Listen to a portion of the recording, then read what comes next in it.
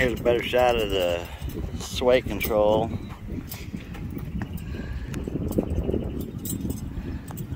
The mounting plate mounts here on the frame.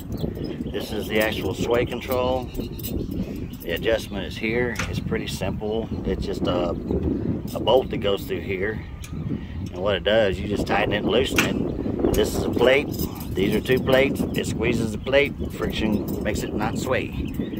Pin set up here. This plate actually mounts to your hitch with the ball. So you use your ball to tie your plate onto your hitch. That's pretty cool. Easy. Now the ball mounts onto this plate.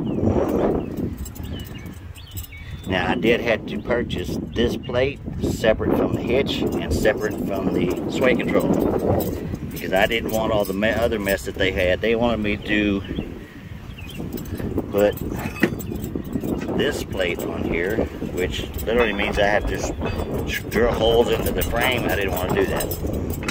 So I found a way around that and mounted this plate. I found this mount plate, and I actually like it better. All it does is just squeeze onto the frame. The plate here, squeeze.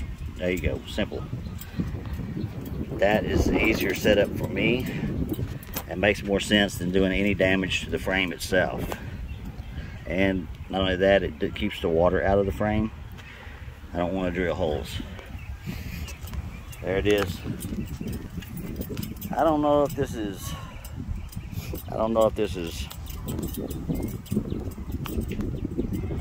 smart or stupid, but it works. But yeah.